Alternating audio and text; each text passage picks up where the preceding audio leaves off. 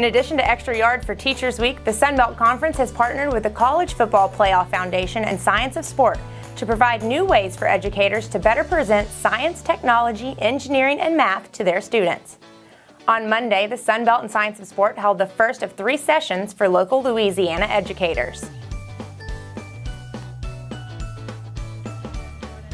The objective of today is to get teachers to come to this practice facility, see a real football field, and apply the kit materials that we're going to send them home with to a real scenario. So they're going to learn about geometry, they're going to learn about hydration, nutrition, the physics of football, and we hope that they get energized and also go back to their schools and communicate that energy to their students.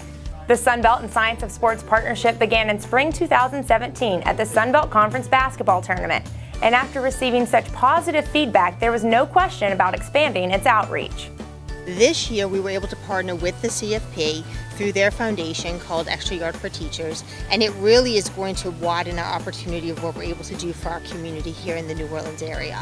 Not only are we going to be doing the youth camps and the field trips, but we've expanded it to the teachers aspect of it. So we're going to be able to really provide our teachers with a great new resource and new skills to take back to their classrooms. It's because of the relationship with the CFP that we're able to really expand and bring our teachers into this. Obviously our teachers are in the trenches, right? So whenever you can provide the teachers with the resources and the skills that they need to give to your children, it just really makes us excited to do what we're doing.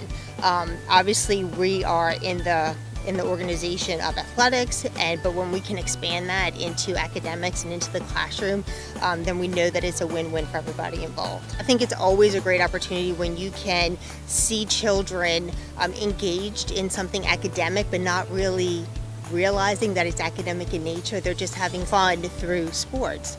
But when you can see them engage in statistics or math or other science components that they don't even realize what they're learning at the time, but then they can take it into kind of their real world life through sports, then you know you've just really got something special.